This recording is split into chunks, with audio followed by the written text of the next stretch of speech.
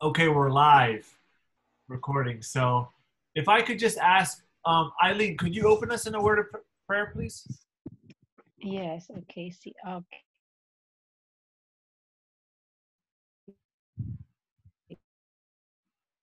See, let's pray. Father God,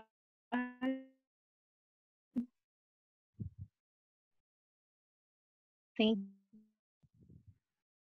you once more for gathering us tonight. Thank you for the inspiration to pursue for team for your anointing for us ready so that's and will collide for those who are in the fight. In Jesus' name we pray. Amen. Amen. Okay, great. So let me go ahead and start screen sharing here. And what we'll do is let me just review. Let me just review from last week, our prayer from last week, and then Lord willing, we can finish it. Great. Okay, so this is the second prayer that we're studying, and the purpose behind this, we want to pray biblically, and we want to pray like the early church did, and what Jesus Christ commanded us. And so the first prayer that we had unpacked was the Lord's Prayer and some commands concerning prayer. And then the second prayer, especially for those who were not here with us last week, we're focusing on the second prayer, the first prayer of the early church that was recorded. That was found in Acts chapter 4, verse 24 until 31. And so I have that on top of the screen. And this is what we've already discussed. And so let me just quickly read the prayer for us, just to remind us of what's being stated. And as I read the prayer, I want us to be thinking about how the prayer is similar to the Lord's Prayer and how it is different, and not trying to pit the two up against each other, but for us to see how the two complement each other and how each prayer is unique, how each prayer is similar, and how we can really expand our prayer life. Before I do that, can I just have everyone mute their mics? And then if you have a comment or question, you can just unmute. There's some feedback coming, so if everyone can just mute their mic. So let me go ahead. I'll just read the prayer quickly, and then we do have some questions that were brought up from last week that we'll discuss, and then also we want to finish looking at the relationships, and then also draw some conclusions. So let's go ahead and read the prayer of the apostles after they had just experienced some suffering and persecution. They address the Lord God. Sovereign Lord, who made the heaven and the earth and the sea and everything in them, who through the mouth of our father David, your servant, said by the Holy Spirit, why did the Gentiles rage and the peoples plot in vain? The kings of the earth set themselves, and the rulers were gathered together against the Lord and against his anointed.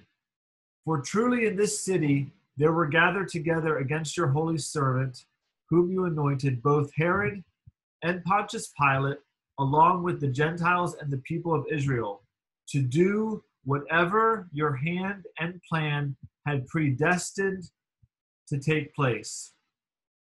And now, Lord, look upon their threats and grant your servants to continue to speak your word with all boldness, while you stretch out your hand to heal, and signs and wonders are performed through the name of your holy servant Jesus. When they had prayed, the place in which they were gathered together was shaking, and they were filled with the Holy Spirit and continued to speak the word of God with boldness. Wow. Very strong prayer, and quite different in some ways than the Lord's Prayer. A quite different type of prayer, you know. And so one thing we need to think about is that even though the Lord commanded them to pray in this pattern, the pattern is not strict and it's not word for word. Here you have a quite different prayer, but there are similarities and there are differences. Let me just highlight some of our comments from last week, our initial comments and observations, and also observations we made as we studied the prayer. Number one, there was the beginning of the prayer was focused upon God. It was a praise to God for who he is. Number two, another comment was the address to God was different. In the Lord's Prayer, it was our Father who is in heaven, but in this prayer, it's sovereign Lord, so it's different, okay?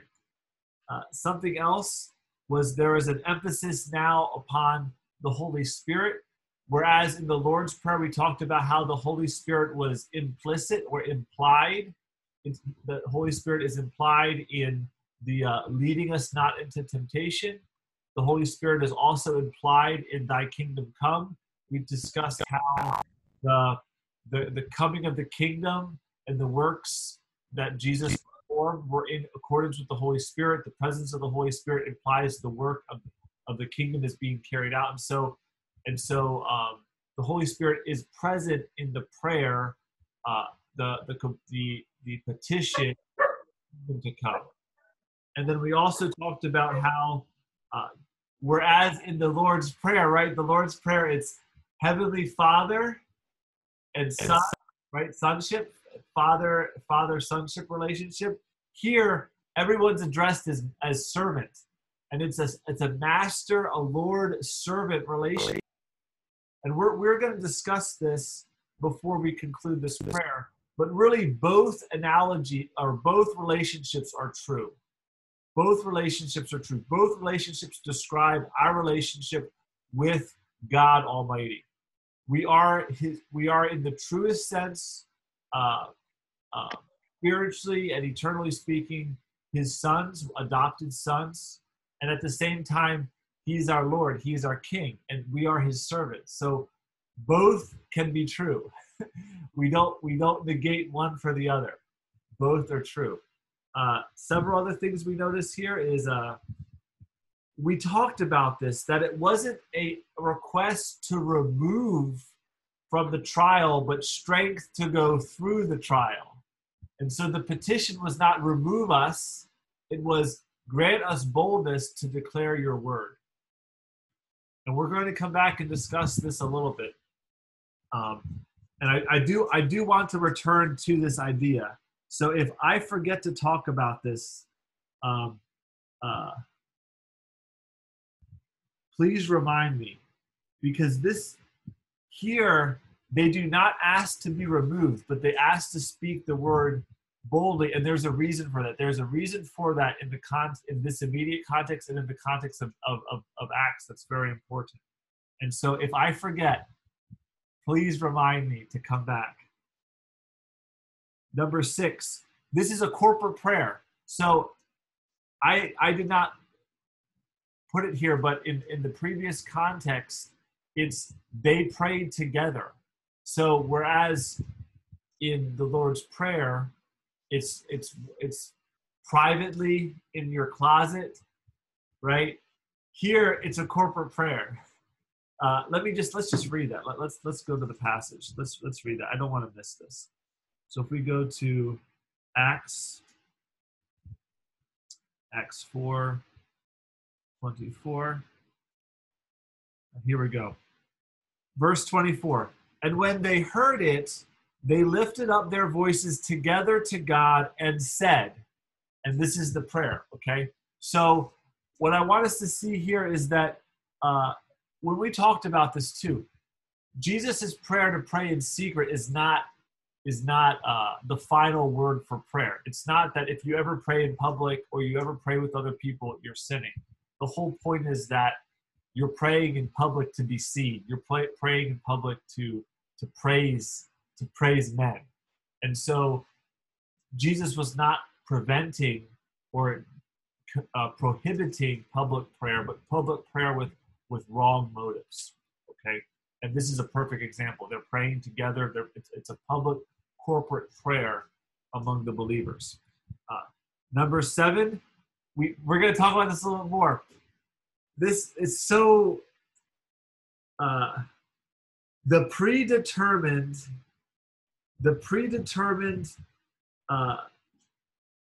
plan of God. We're going to discuss that. That's what the text says. So we cannot change what the Word of God says. We need to try to understand and to think of it maturely and wisely, and seek to synthesize all of Scripture. But the text here is very clear that whatever happened in the first century when Christ was crucified, when he died, when he was buried, and when he rose again, occurred in complete agreement and according to God's plan. And that was predestined before. So we could say predestined or predetermined. Both would be, they mean the same thing. And of course, we're getting into debates, theological debates. I don't want to debate theology. I do want us to draw conclusions. And then just lastly, just 2 other things. Jesus said to pray for his enemies. That was a comment that was made. And what about the fairness with Pilate and others? So the implication,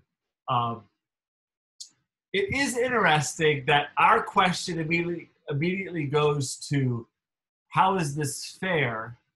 When it seems when they pray this here was a source of comfort. This is very pastoral, okay? This is not a theological circle. This is not a theological debate, okay? And this is a huge debate.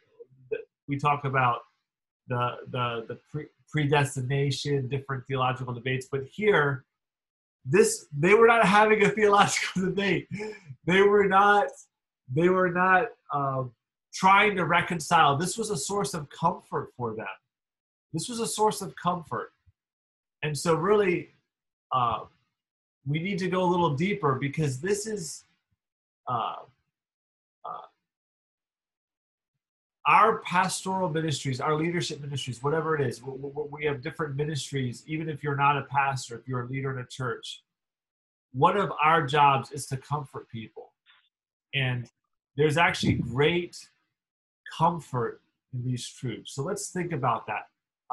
So before we go, let's do this, okay? Let's finish working through these relationships here quickly, and then let's discuss some of the theological conclusions, some of the practical applications of this prayer. Or does someone want to make an observation or a question before we begin? We can do that too. I want everyone to be on the same page. So is there a question anyone has, or an observation, or we could just finish verse 29, 30, and 31. I'll just take a 10-second pause if you want to ask a question.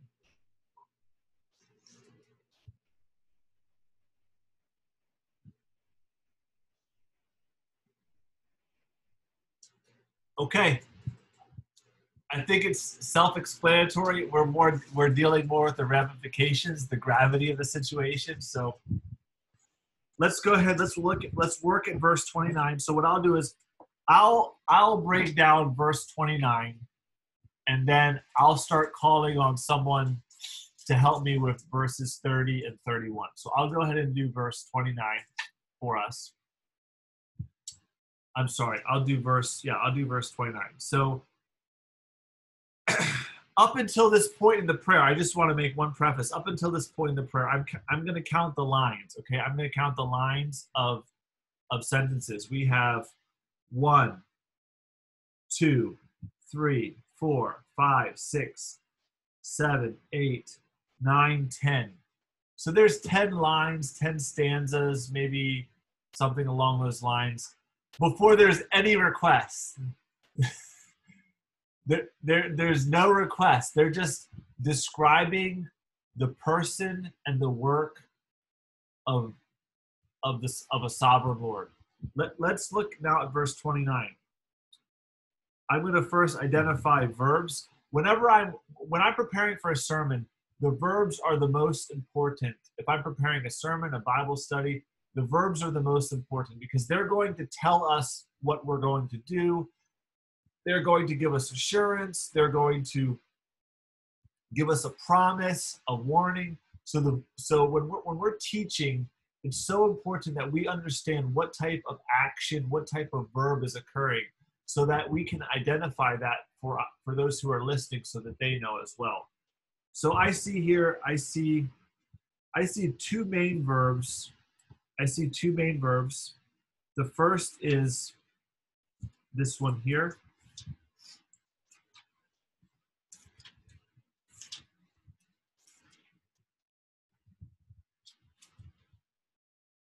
Look. So look is a main verb, and we don't have to go there, but from the context and just looking at it logically, it seems to be a entreaty, because they're asking God to do something. It's an action, but it's not yet realized. The action has not yet occurred. They're asking the Lord to do something. Lord, look upon what? So then the next question is, what is he to look upon? And so the object, of course, then is their threats. Okay? So let me just do that again. The object of the request is to look upon their threats. Okay? So think about this for a second. The threats are coming from who is the they? Who is the they here? Can someone tell me who the they is? Oh, sorry.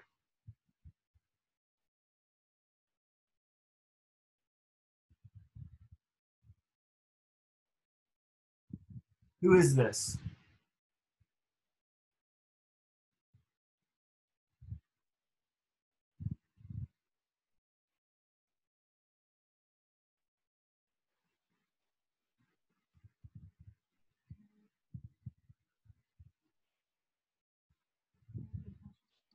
It could be Bethany saying Herod or Pontius Pilate. It could be, is someone else making a comment here?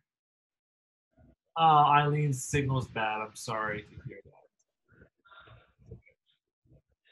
I hear someone. Do someone want to try? Is it the rulers, the leaders? Okay, yeah. So let's double check. I think you're correct. Bethany's saying Herod and Pontius Pilate. That's where, when we're unsure, it could be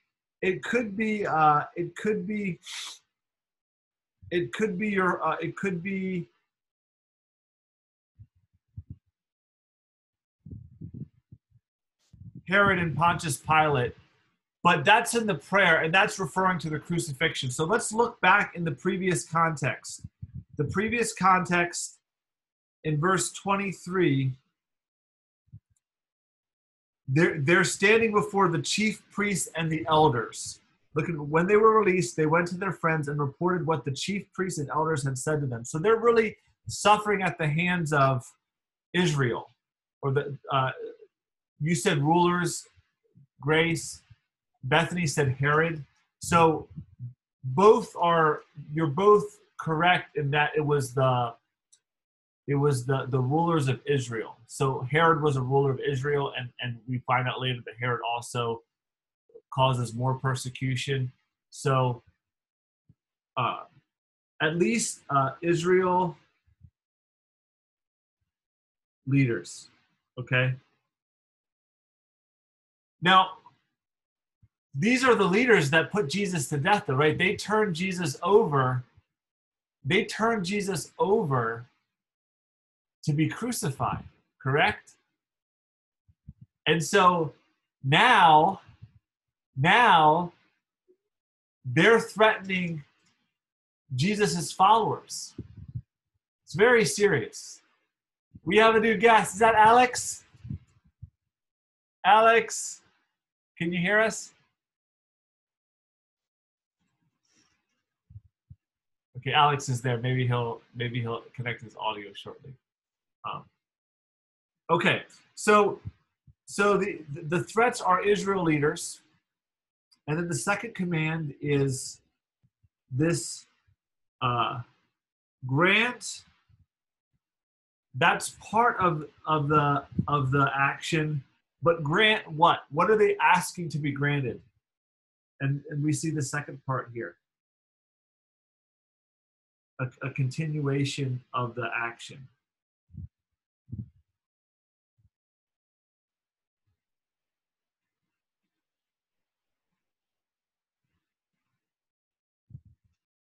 So there's two actions.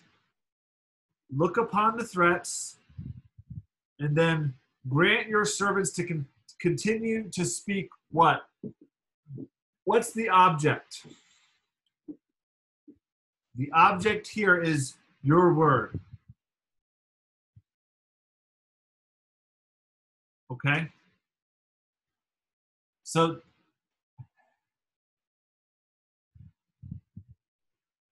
this is completely focused upon we're not asking to be removed from the trial. We're asking that you would give us the strength to persevere through the trial and to speak the truth. Now, the next thing is we want to identify the actor. Who is the request? The request is focused upon the Lord. So this is a request to the Lord for these two things. Okay? And then we have this phrase here, with all boldness.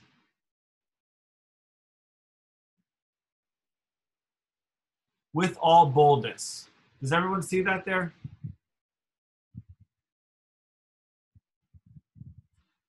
This is the manner. So we could go to the, let's go there really quick. The handout that I've shared before. If I go to grammatical relationships and I'm looking down here under adverbial relationships, and I come down here to manner, everyone can see that? Manner, the definition is, this relationship describes how an action is to be carried out. Okay? So this is, they're asking to proclaim the word, and then they're asking not only to have the strength, the ability to proclaim the word, but they're asking that they would be given the manner of boldness to proclaim the word.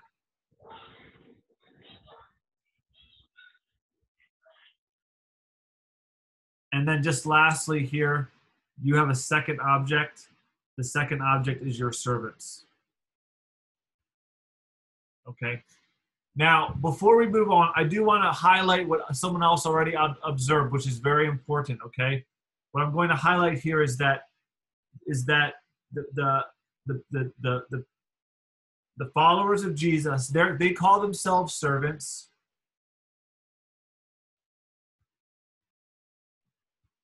Jesus is called a servant twice. He's called a servant, a holy servant, twice.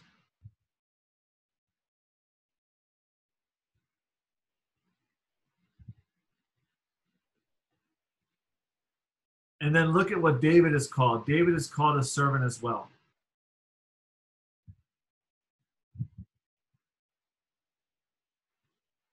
And this is in relationship to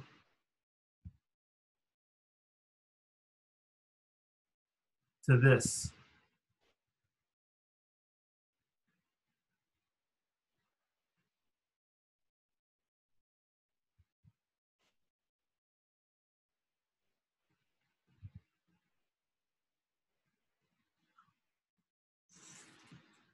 So people struggle with especially in the church, is Jesus is my homeboy. Jesus is my friend.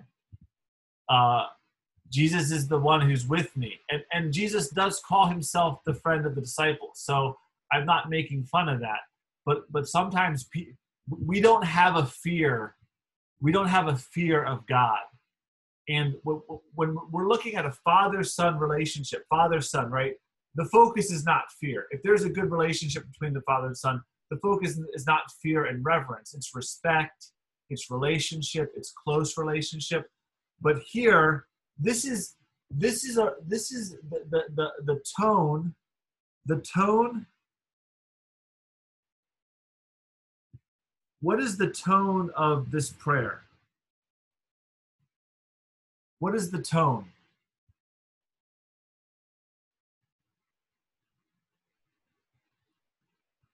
Reverence and fear. For whom? Who are they afraid of? Are they afraid of the Israel leaders? Are they afraid of Herod, who just killed Jesus? That just the most terrible form of killing? Who are they afraid of in this prayer? Where is their respect? Where is their fear?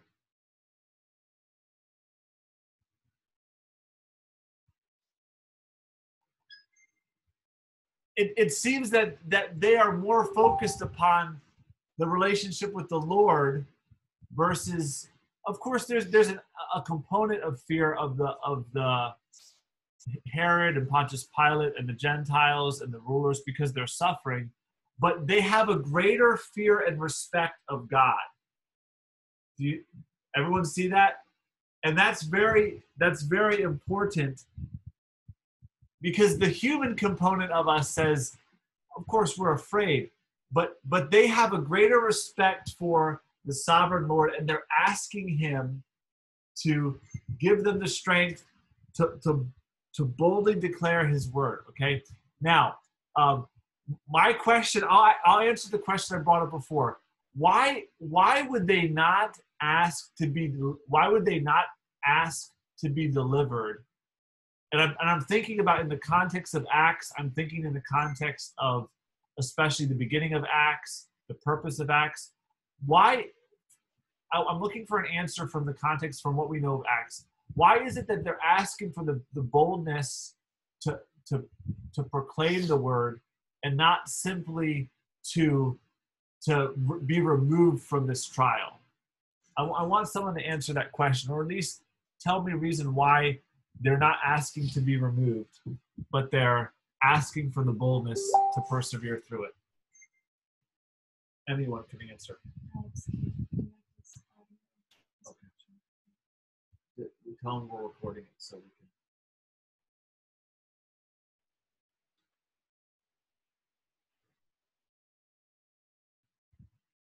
Does anyone have any? Go ahead. Someone. I hear someone talking.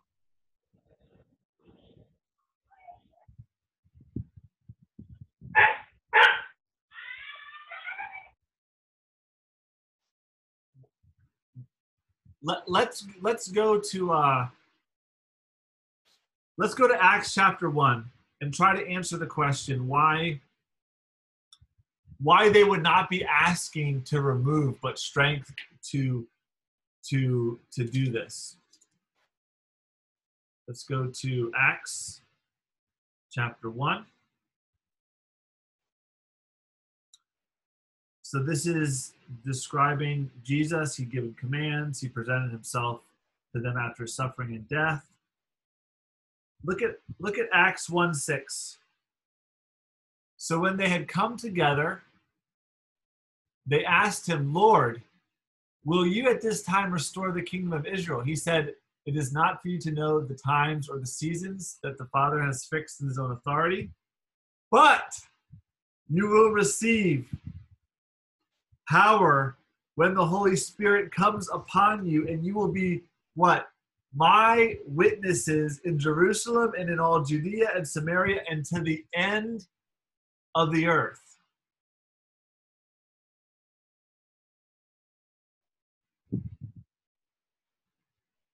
Now, I'm pretty sure, let me just check one thing here. I don't want to misspeak. Let me see here.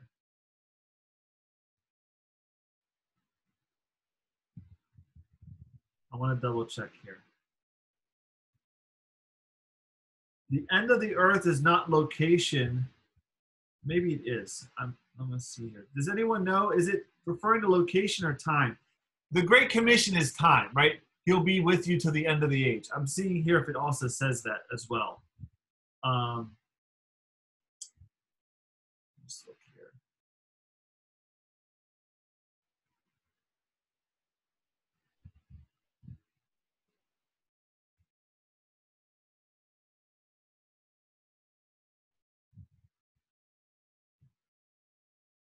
Okay, so in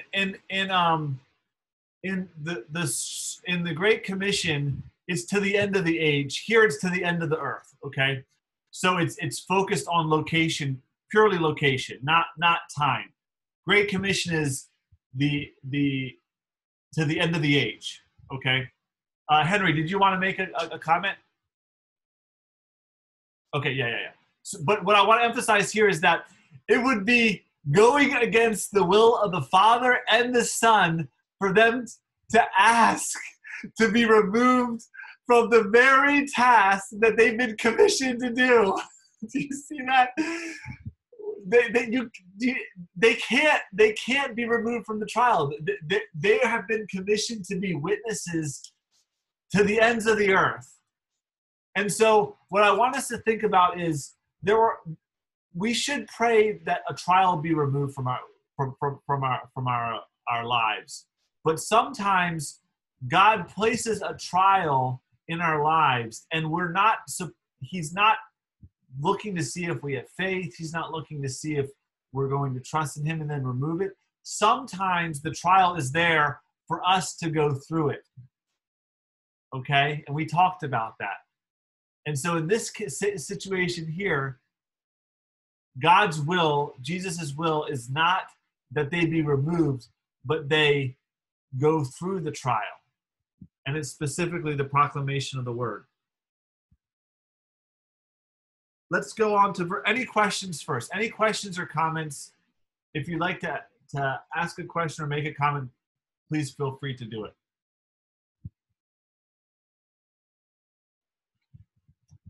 Go ahead, Henry. Okay. Also, in Acts chapter 2, verse 18. Go ahead. Okay, in those days, I'm reading in God's word translation. In those days, I will pour out my spirit on my servants, both men and women. They will speak what God has revealed. Yes. So, and also verse 17, I will pour out my spirit to everyone. Your sons and daughters will speak what God has revealed. So, it's Acts 2, verses 16 to 18. Yes, 16 to 18. So, they are not asking, they have more fear, a reverent fear of the Lord, of not doing or not being a witness.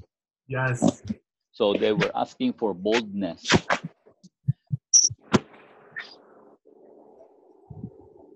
And can this be, here's the thing, can we also say that they're asking in accordance with the will of God? So their desire has become in accordance with the will of God.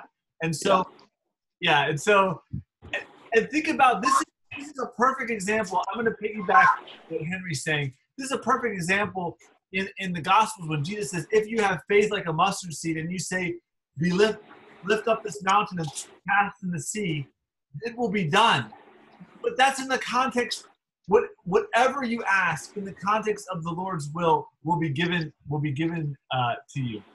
And so great observation. That really piggybacks what we were saying in Acts. What's Acts 1 verse 8? Okay, Acts 1 verse 8. Great. 7. And actually, Trace, you can do a word search proclaiming the word of God, and it's all the way, that's a theme that goes all the way from Acts 1 until Acts 28. And so that could be a study in itself. 7 and 8. There's a class going on.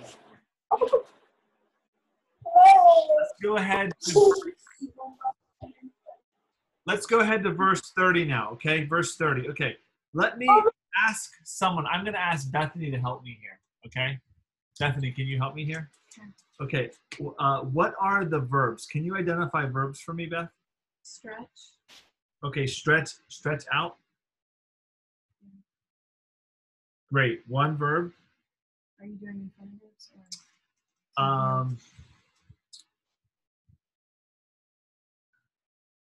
Let's not worry about that right now. Okay, so any other And verbs? Are performed. Are performed. Okay, great. So there's 2 verbs. Now, what kind of verbs are they, Bethany? The first one's action. Action. Okay, great. Action. What about the second one? Action. Yeah, action. Correct. Great. Okay. Now,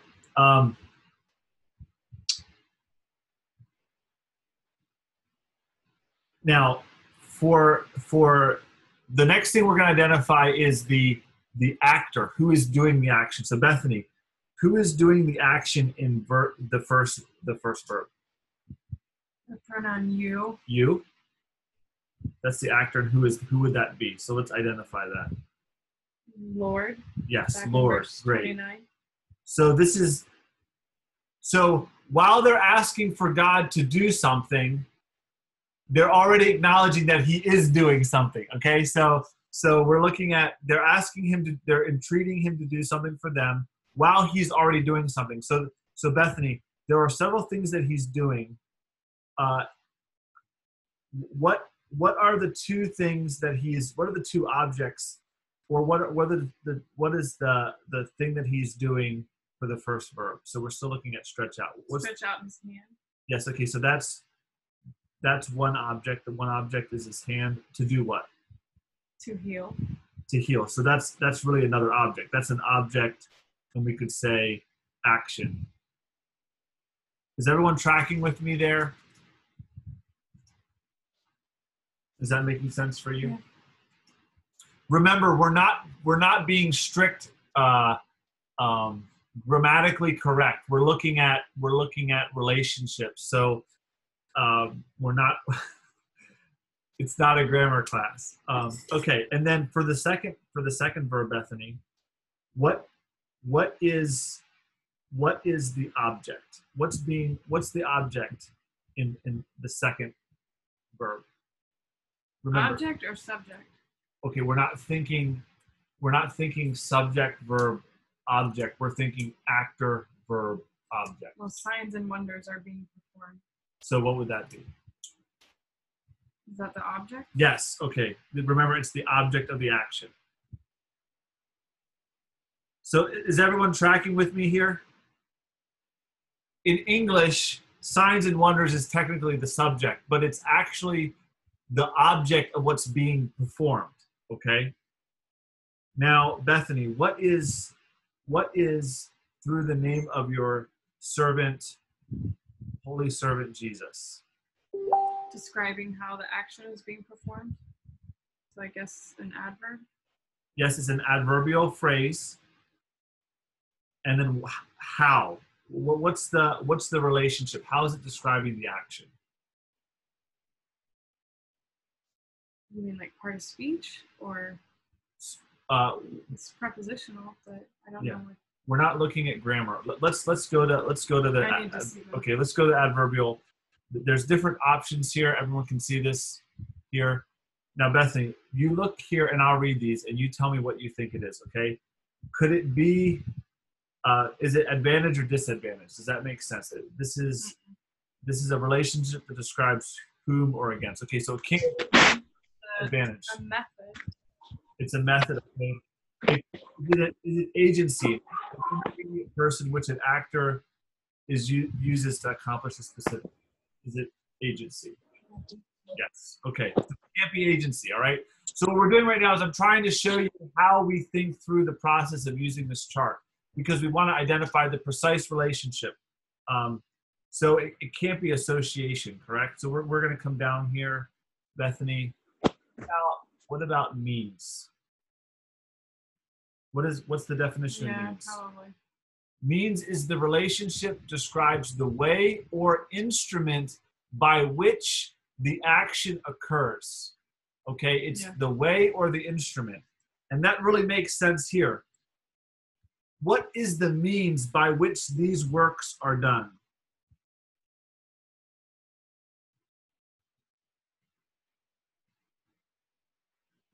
The name of your holy servant Jesus. The name of your holy servant Jesus. And what we're going to see is that this name, Henry, do you want to make a comment? Okay. Yeah. So the means by which these signs and wonders are being performed. Now remember, in the Old Testament, it's the name of Yahweh. So think about this. In the Old Testament, the name of salvation, the name by which salvation comes, the way by which everything is done is the name of Thy holy the Lord. Now in the New Testament, it's the name by which things are being done. It's not the name of the Lord, the Father. It has a specific person, a specific name, and that is the name of Jesus. And so even here, we see an implicit reference to the divinity of Jesus Christ. Implicit, implied. Okay? Now coming back here,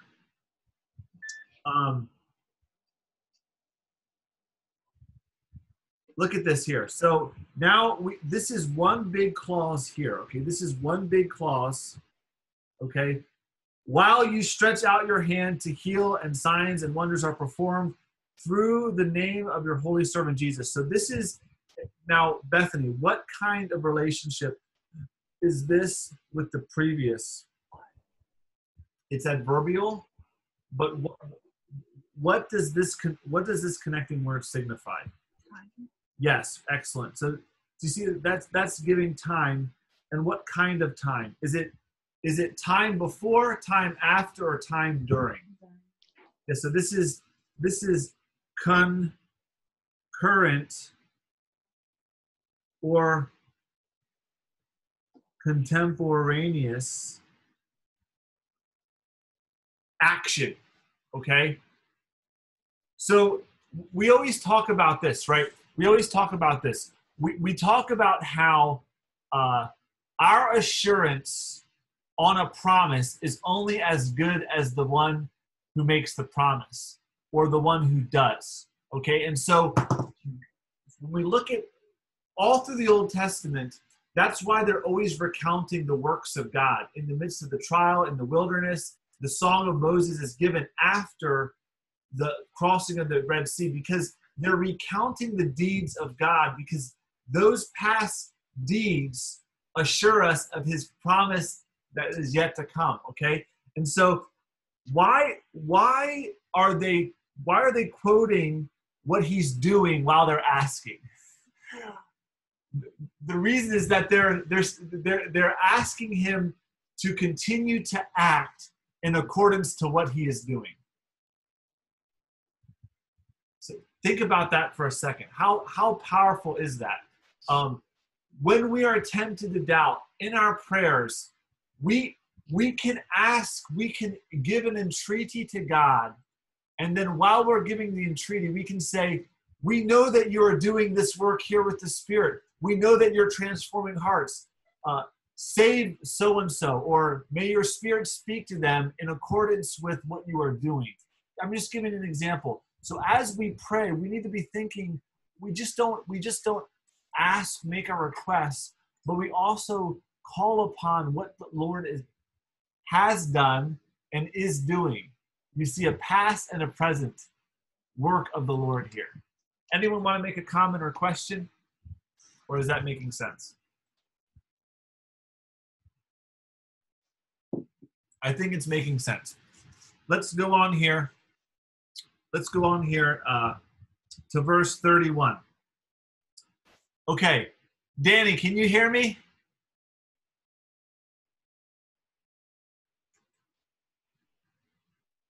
Danny, are you there?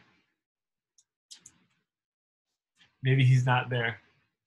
Does someone want to try to do verse 31? Just the first sentence there. I can hear you, but I'm muted. Okay. Do you want to try to do verse 31? And when they prayed. So I'll ask the question and then you give me the answer, okay? Okay.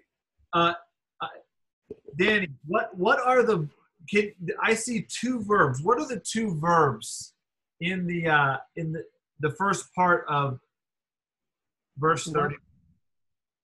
Prayed and gathered. Yes, correct. Now, what kind of verbs are they? Past. It's already. It's done. Yeah, so it's a past tense, but I'm thinking of is it an entreaty? Is it a command? Is it a promise? Is it an action? Is it what is it? Action. Action? Yes. Action 1.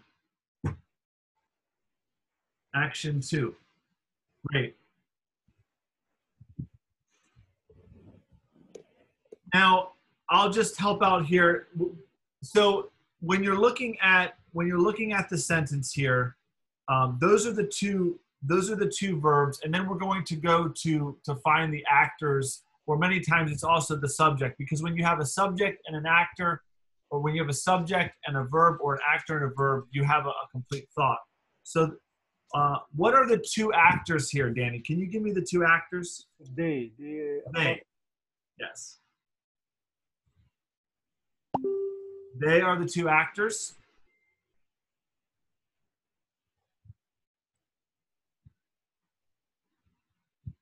Actually, there's a third verb. I'm sorry, Danny. There's one more verb here. I missed it. It was hiding. I see one more verb. What is that? Taken. Yes, great. So there's three actions here. Okay. Now, what was shaken, Danny? What is the object of being shaken?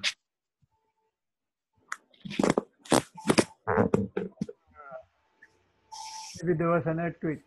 Yes, but what is the object? What in the sentence? What shook? The place. Yes, place, correct. So this is the object here, okay? And I'll just finish in the rest quickly. So this is going to give me this is a description here,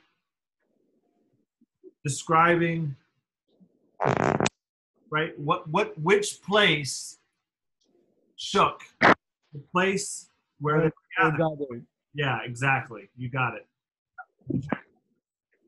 And then, I'm sorry, this is a typo, my fault here.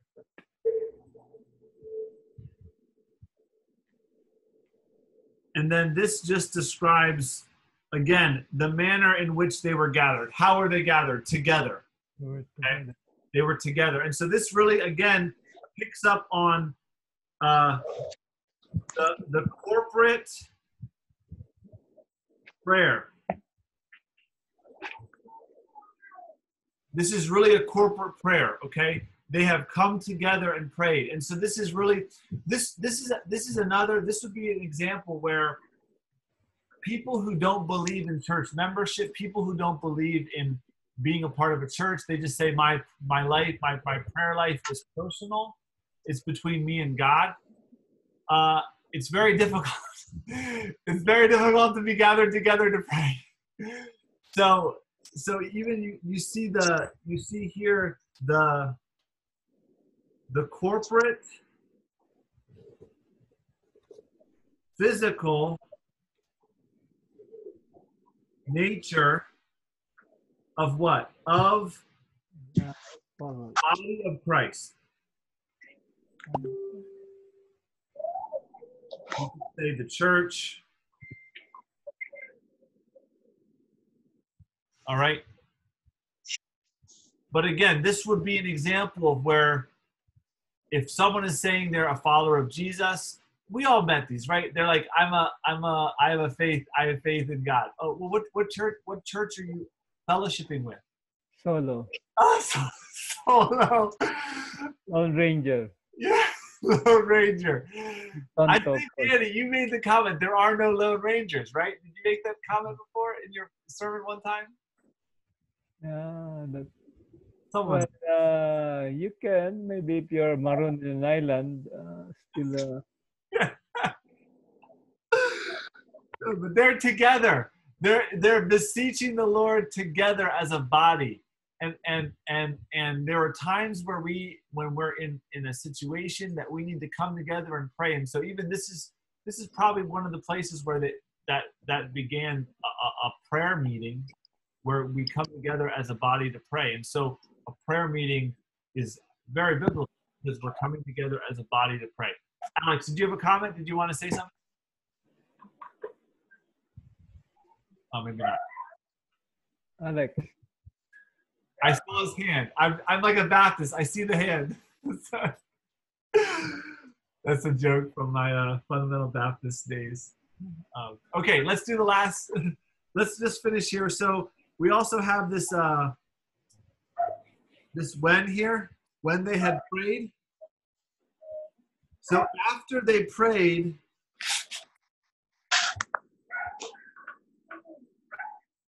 I'm sorry, when they prayed, the place shook. So again, this is now this is the antecedent time. So after they pray, the place shakes. Okay, which really indicates the presence of the Spirit, the presence of God.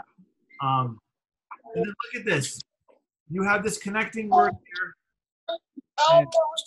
And After they prayed,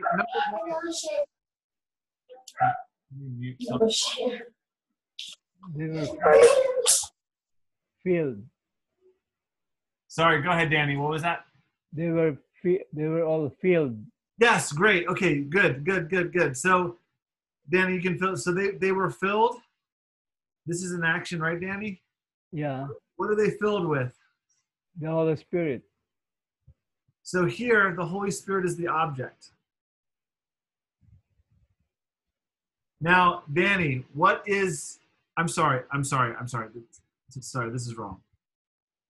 Who is the object here? Who is being filled? They. Yes. So you see how it's so important that we identify the actor and versus the subject. They're being filled. What are they being filled with, or who are they being filled with? Holy Spirit, with the Holy Spirit. So this is an object, and this is the thing by which is being filled. So they're being filled, and the Holy Spirit is coming inside them. Okay. So Danny, who is the actor here? The Holy Spirit. So the Holy Spirit is it's coming inside, but who's the one that's doing the filling? The Holy Spirit is the one filling. But in this, yeah, it's true that he is at times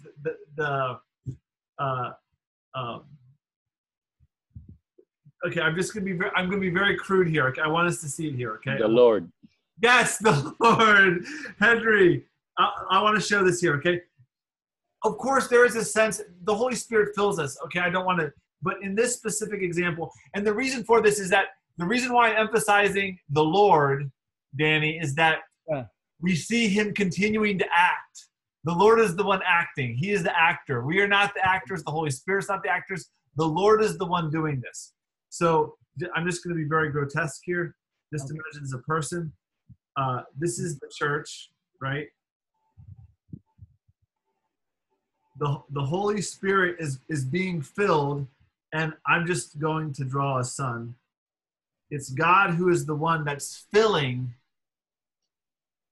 us with the Holy Spirit, okay? The Holy Spirit is going inside of us. Okay, so the one who is doing this, the doer of this is the Lord. Okay? Okay. And this is the reason. The reason is, let's finish here, and then we're going to talk theology here, okay? So they were filled with the Holy Spirit, and then there's one act. There's one act that they do. What is that? Continue to speak. Speak. Wait, why did you say you were going to be grotesque?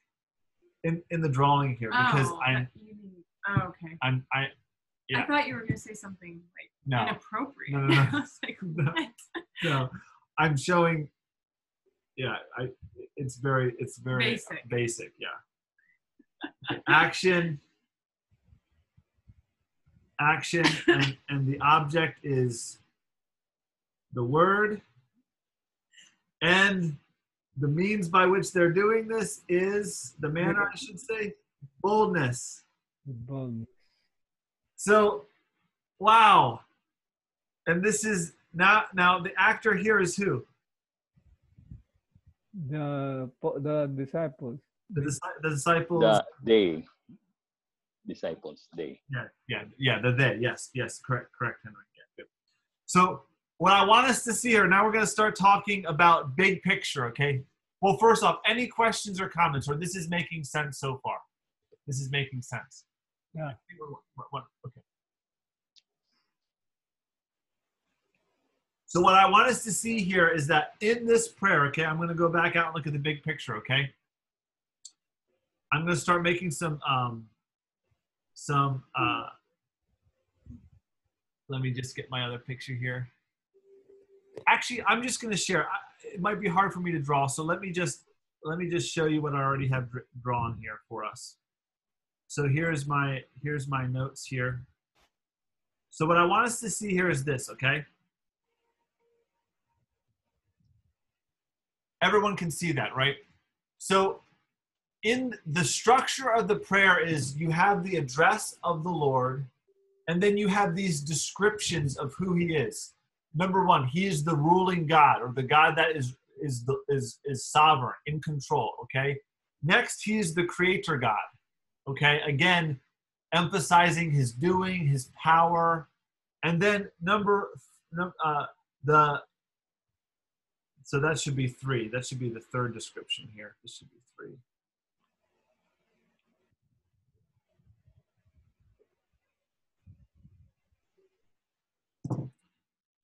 I have the ordaining God, because watch this, okay? Who through the mouth of our father David said, what we have here is, this is a scripture citation from Psalm 2, okay? And then they describe its fulfillment, okay? So this is why I say ordaining God, because they say, you ordained this is the citation, here is the fulfillment. Okay? And then you know it's for sure because they say, verse 28, to do whatever your hand or plan predestined to happen. So this is the ordaining God. This is what he does, okay? And then you have here the 2 requests, okay? So you have who is God? He's the ruling God, the creator God, the ordaining God. And here's the examples. And then the entreaty is in the middle. Look upon their threats, okay? While he's doing, right? While he's doing. And then look, you have the request and then the answer. See that? The answer. After they pray, the request is answered. Does everyone see that? It's very amazing, right? And so some thoughts or comments here. Big idea. If God ordains the crucifixion of his son and everything goes according to plan, we can guide, should be a he. He can guide.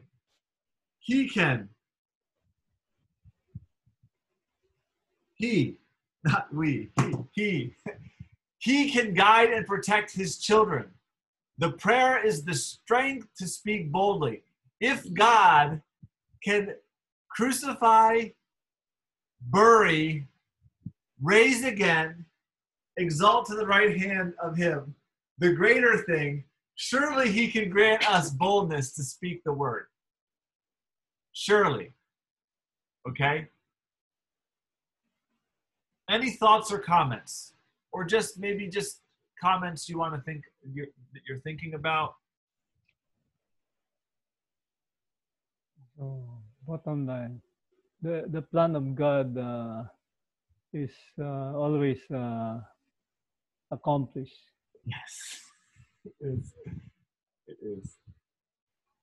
But God is in the heavens. He does as he pleases. Bethany, can you say that louder for everyone? Our God is in the heavens. He does as he pleases. Is that Psalm 115? Psalm 115, I think. 3, I think. Yeah. Great. Now, I do want to move along here, and I want to look at one other passage because I really want us to see this. Okay, I really want us to see this because what we talked about last week and several weeks before in the Lord's Prayer is that Scripture is not simply looking into the future and describing an event that's going to happen, but Scripture is actually Cause to happen. Go ahead. The one who causes to happen. Yes, the Scripture is the one who causes it to happen. This is a very perfect example of it. This is a perfect example that Scripture, when God speaks, what he says is going to happen. Okay? So let's look really quick at Acts 3:17 to 19. Acts 3, 17 to 19. Acts 3:17 to 19, okay? This is, again, looking back at the crucifixion event, okay? And now, brothers, I know that you acted in ignorance, as did also your rulers, but God, who foretold by the mouth of the prophets that his Christ would suffer, he thus fulfilled. Okay? Where is that? Acts 3:17 and 18.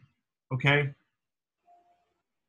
Now, what I really want us to see here is when you look in the original language, what it literally says is but God, comma, what he said, what he foretold, comma,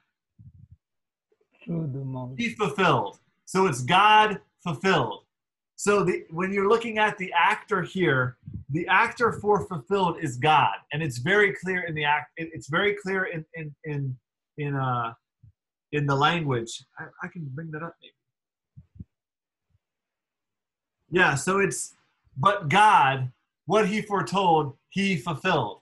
Okay. So again, it's God is the actor, and so this is so important for us, especially for now. This might be basic for us, but for those who are underneath us, those who are our members, they need to understand that God doesn't simply know the future. He doesn't simply know our situation.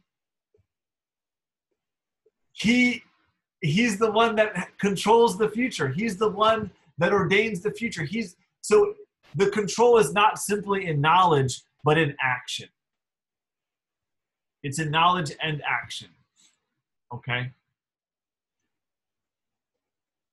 Any thoughts or comments? We're getting late here. So,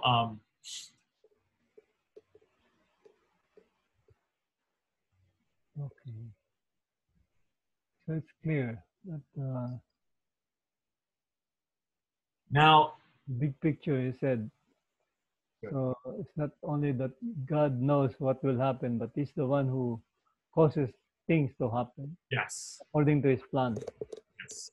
And this is a perfect example right here. The crucifixion is, there's other examples, but this is the perfect example. And it's the most non-negotiable, clear example that God is in complete control. Yeah.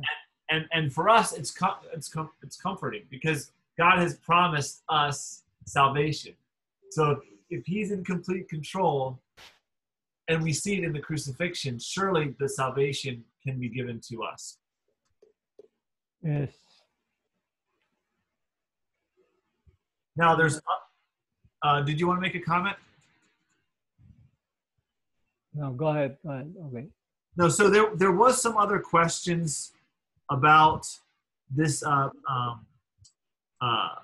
this word predestination. The person who asked it though, Dexter and Ray, are not here. So I'll wait to answer the question for when they're here. And I think Grace, you had a question about the difference in translation for the did rage and do rage. Is that true, Grace? Can you hear me? Yes. Yes. Great. Okay, so Yes. so I looked in different translations have do.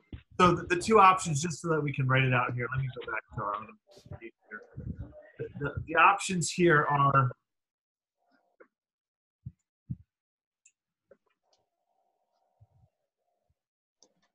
are do rage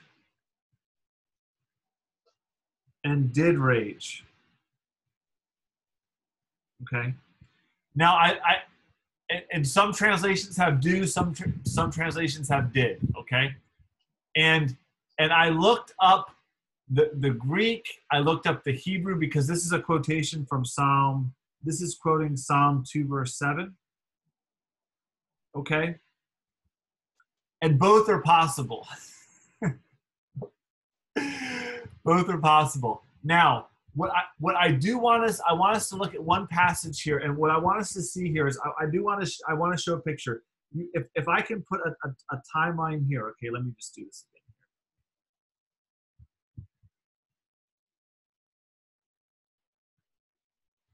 Everyone can see that, right?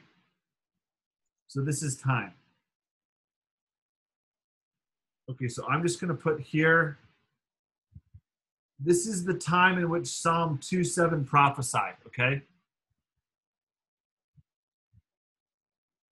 This is the cross event, okay? So this would be Acts. This could be Acts 4. So actually, so then Acts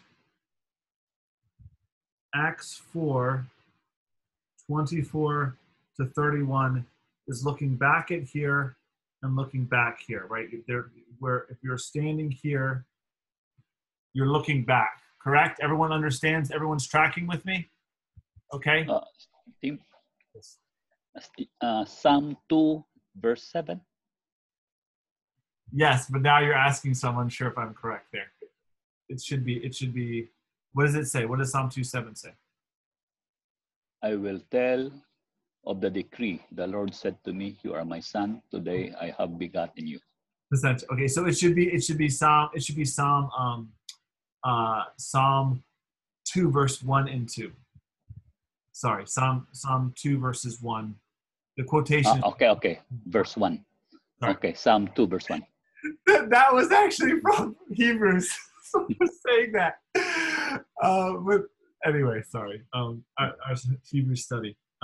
Okay, so if you can see here, why do the nations rage? Why do the peoples plot in vain? Okay, so that's how Psalm 2:1 is translated. Okay, so the reason why sometimes you have the do and the did is that both are possible, and the did rage is looking back at the rage that occurred here in the past. So that's why it's past tense. That's why the translators translate it past tense, okay? Do you understand that, Auntie Grace? Yes, Dean. Okay. Now, here is the chink in the chain. It's not a chink in the chain. When I say chink, it should be the beauty, okay? Let's go to, I'll just go there for us. Revelation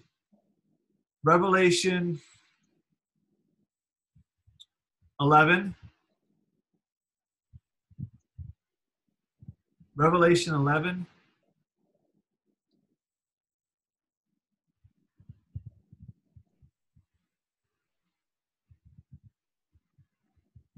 Okay.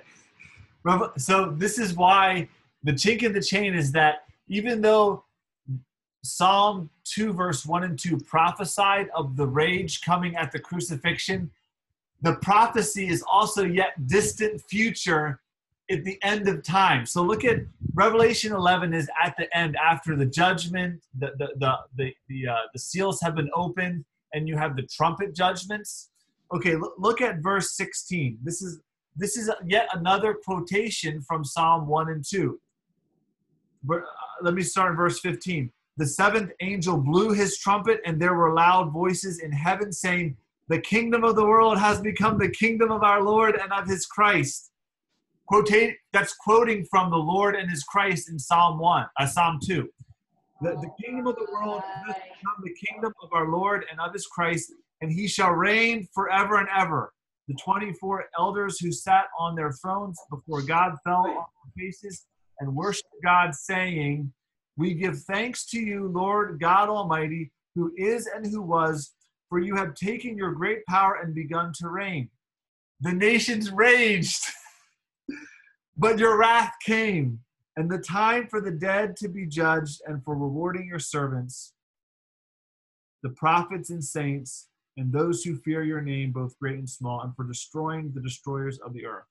And so what we see here is that, coming back to this picture, there is yet a final nations raging. Does everyone see that? There's a yet final rage that's prophesied, okay, in Revelation. So that's why even here you could still translate do rage follows the actual wording in Psalm 2:1, and yet it's what it's picking up here is that there's still rage in the nations. It's going to continue to Revelation 12. So this rage does not cease at the crucifixion. This is going to continue to escalate until the end of this age. So the answer, Grace, is yes. I'm just thinking that the biblical truth is revealed from the Old Testament, New Testament, and even in the last book, which is Revelation, it's already revealed. Yeah. It's consistent.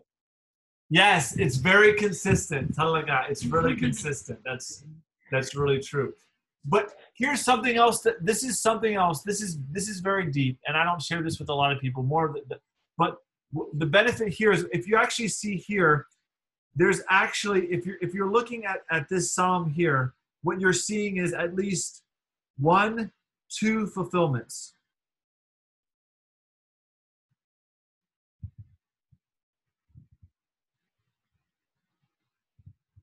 Okay, there's 2. All right. This psalm is pointing to 1, 2. All right, there's 2 fulfillments here, okay?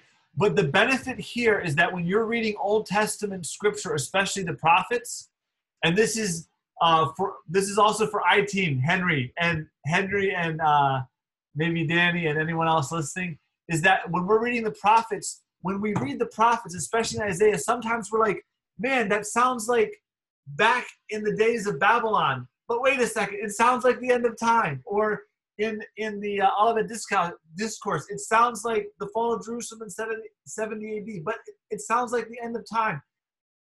Prophecy is by design. It has multiple fulfillments, multiple reference, speaking to a near and then a distant.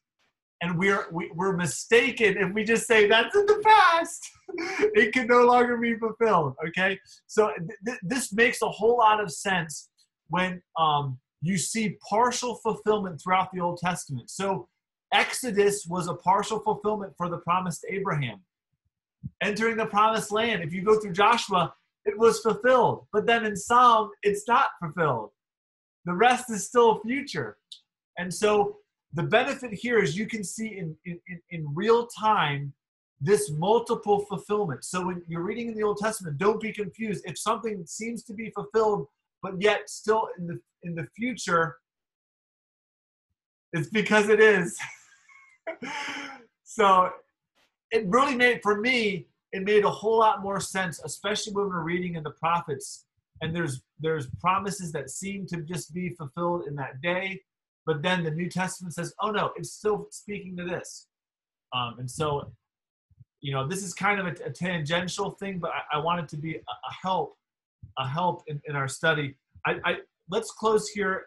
What I'll do is I'm going to have an outline prepared, and I'll answer questions, and then we'll start the next prayer next week. I do want to bring it back to this prayer here. The big picture is that this is a similar but dissimilar prayer to the Lord's Prayer.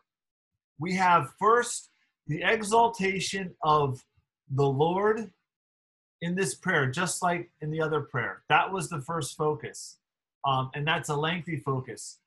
Here we have requests, and we have fulfillment of our requests here.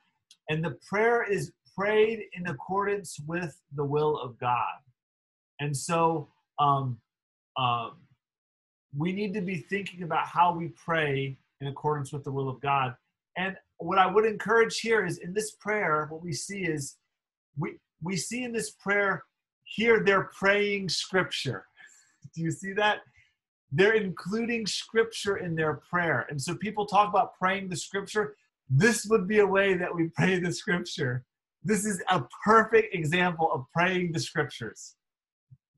You look at a past, you quote it, and then you describe how it's been fulfilled. You then ask your requests on the basis of what God has done. And so I really hope that this can broaden our prayer life, that we can see how we can pray the promises, the fulfillment, the scripture.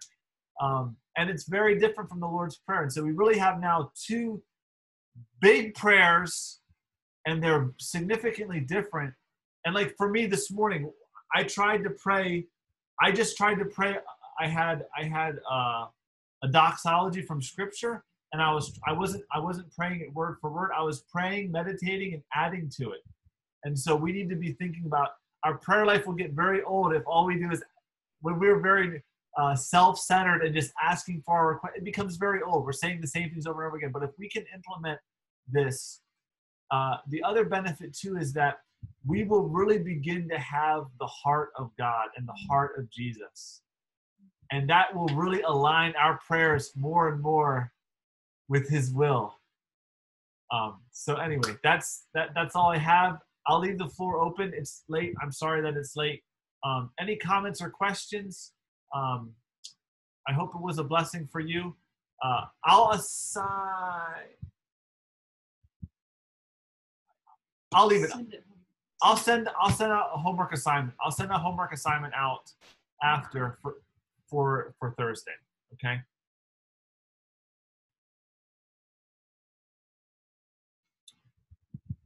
I'll go ahead. It's late. I'll go ahead and pray, and we'll meet on Thursday. And thank you so much for your attention. For those who couldn't attend, I'm so sorry, Eileen and Alex. But we'll put this on YouTube, and I'll share the link so that everyone has access to this. And I was encouraged. I was really encouraged tonight, and I hope that this can really broaden our prayer life. Our hope is in prayer.